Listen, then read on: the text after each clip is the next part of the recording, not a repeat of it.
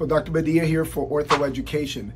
Many people ask about shoulder arthritis. What do we do? Well, once x-rays show that there is essentially bone to bone, we need to see how the soft tissues are, namely the rotator cuff. My approach for the last 25 years has been to do a resurfacing hemiarthroplasty, or basically half joint replacement. There's not necessarily a need to put a component on the cup or the glenoid because the humeral head goes against it.